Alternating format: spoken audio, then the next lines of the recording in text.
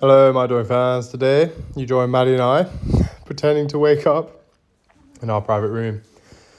We had one for last night and tonight because it felt right after Fraser Island.